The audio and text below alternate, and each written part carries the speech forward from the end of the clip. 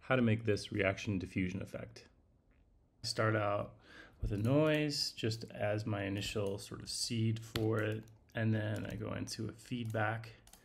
The noise becomes the first frame of my feedback.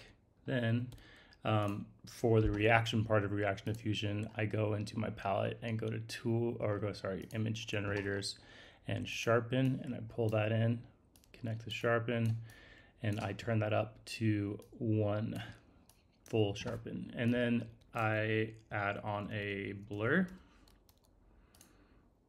and that goes into a crossover. I connect that with my initial noise. This will come in handy here in a second, and then connect the crossover back to a feedback. And I get this nice reaction diffusion pattern. To change it, I can make the line size increase by increasing my blur amount. Or I can do things like animate it by going into my noise, animating the Z value in the translate of the noise.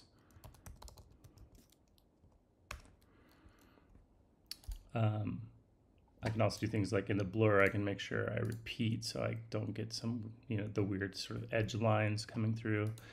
Another fun thing you can do is, I'm going to copy and paste this noise and use this as part of a Luma blur.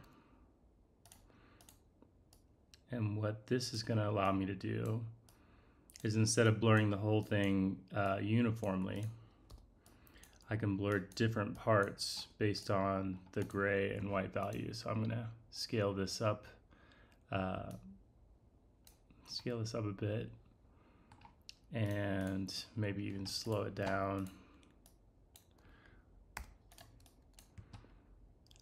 And then play with my crossover to get a little bit different effect.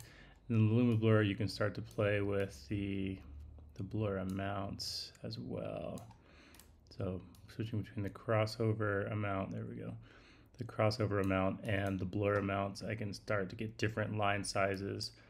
And this is happening because, as you may be able to see, the areas that are white are getting blurred more than the areas that are black from my noise. Another fun addition is also adding something like a transform in, so that I can do a sort of zoom effect, or even maybe a rotate effect.